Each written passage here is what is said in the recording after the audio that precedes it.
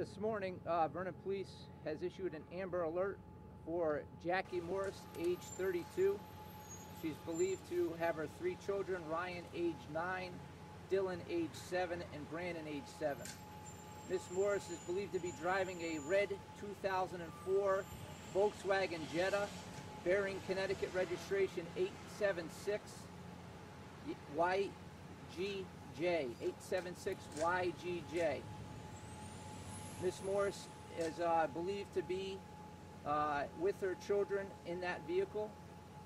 We are working with law enforcement partners in Connecticut, Massachusetts, and Maine. The reason for the Amber Alert is we believe that the children's safety at this point may be in danger, and we're looking to locate her as soon as possible. We ask that anybody who sees that vehicle contact 911 and report it immediately to the police. Take any questions you have. What makes you know that this is now an Amber Alert? You said that this is because of danger. Can you talk a little bit about what that danger could be? Initially, we issued a silver alert for the children. That was based on the initial information we gathered. We upgraded it this morning to an Amber Alert because the silver alert notifies in-state law enforcement. The Amber Alert would notify law enforcement outside of Connecticut.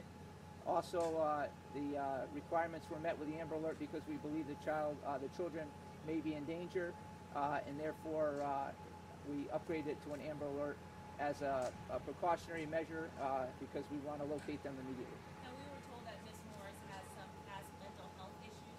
Can you expand on that? At this point, we don't want to comment on that right now. We may do that in a later briefing. We do know that based on our history with our prior contacts and information we learned, we believe that it's a cause for concern that we haven't located the kids at this point. Additionally, we do know from our investigation that she was last seen Sunday morning checking out of a local motel, and the kids have not been to school in 2 days.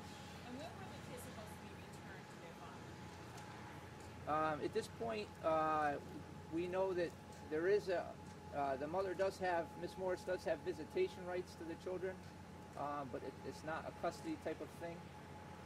So I'm not sure when she's supposed to be returned, but we do know they were supposed to be in school on Monday. They were supposed to be in school on Tuesday. They haven't. We don't know where she's been since she's checked out of that local motel on Sunday morning, and we know that she's homeless. So, or we believe that she's homeless. So that all that is cause for concern. Now, you guys are on the lookout for possibly, as you said, a red Jetta. Can you talk a little bit about the boys, what they might be in, where you can look out for that as well? We've issued a picture of the 3 boys. We released that to the media. We ask that you put that out to your news outlets.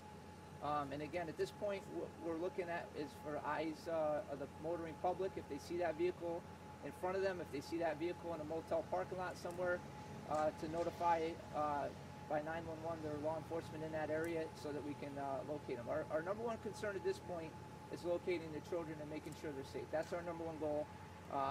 We obviously need the help of the media. We need the help of other law enforcement agencies. We are actively working right now with Maine law enforcement. She does have ties up there, so we're actively working with them right now to see if they can locate her up in Maine. Do you know what the boys were last seen wearing? What Jackie Morris was last seen wearing?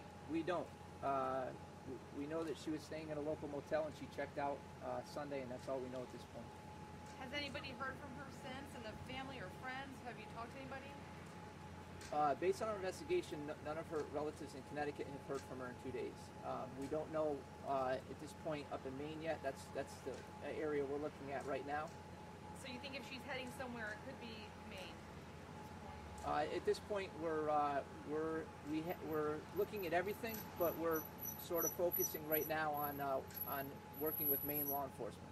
Have you received any tips yet as to possible sightings of the vehicle anywhere? We haven't. We've only put this out about 2 hours ago, so we haven't received that. We're hoping that with this being widely put out to both the motoring public and law enforcement, that we will.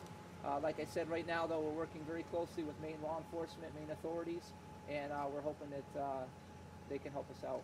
Do you know what the visitation privileges are like for her? At this point, we're not going to get into that. She does have visitation rights, but we don't want to get into the custodial, non-custodial issue at this point. That's more of a civil matter, and that wouldn't be appropriate for us to comment on. The kids were staying with her at that motel? Right. She did at that point have, it was agreed that she would have the kids for that time period. But like I said, when they didn't show up for school Monday, they didn't show up for school Tuesday, nobody's heard from her. That, coupled with our information we gathered, plus our prior history with her, that's where our concern is at this point. Our concern is for the 3 boys and getting them back as soon as possible. When did you first get the call in from the father or whomever? The father first made contact with our department late last night. Can you talk a little bit about whether or not Ms. Morris has a criminal history at all? No, I'm not going to comment at that right now. What is your prior history? At this point, I don't want to comment on that, and I don't think it would be appropriate at this point to say. It is safe to say that based on our history, our prior contacts, it is reason why we have concern at this point for the well-being of our 3 boys. And the fact that they haven't been seen in 48 hours. The prior history and they haven't been seen in 48 hours is really where our concern lies. Which motel was she in? I'm not sure. I could get you that, but I'm not sure at this point. One of our motels. I don't know. Would it be appropriate for us, would it be helpful to you if we made an appeal to the father, perhaps if he wanted to do that, to get a message out to his ex-wife? At this point, we're not going to do that. I don't think he's comfortable with that, and I don't think at this point it's necessary. I think at this point, like I said, our goal is to get the vehicle out, the information out, and with the public working with law enforcement, we hope to resolve it. We will give a briefing in another hour to let you know of any updates. One follow-up question. The father did not let you know until late last night. That's a day and a half or so from Sunday morning. Do you have any message for people out there if they think somebody's missing? Is it more of just a feel on your own? When should they report these things? I think in this case, it's not a stranger. So obviously, if your kids went missing, you report them immediately if you don't know where they are. In this case here, you have a parental issue going on. So obviously, I think he did the right thing. He thought maybe things were going to work out. We're not going to comment on that other than like I said, the concern is the not showing up for school for 2 days, and our previous history is why we made it an Amber Alert. Can you tell us when the children were supposed to have been back in his custody? I believe it was Monday morning. It was Monday morning. Okay. All right. Thank you very much. Can you just read us that plate again for the people at home? Because we are taking this live and we're late getting those first few seconds of the broadcast. Sure. It's a 2004 red Volkswagen Jetta bearing Connecticut 876 YGJ. 876 YGJ.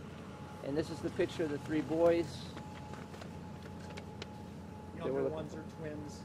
Yes.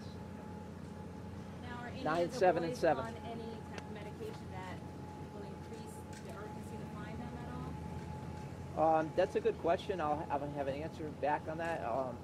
Find out if any of them are on medication and haven't been taking medication. That's a good question, and I will actually be looking into that when I go back in with the detectives.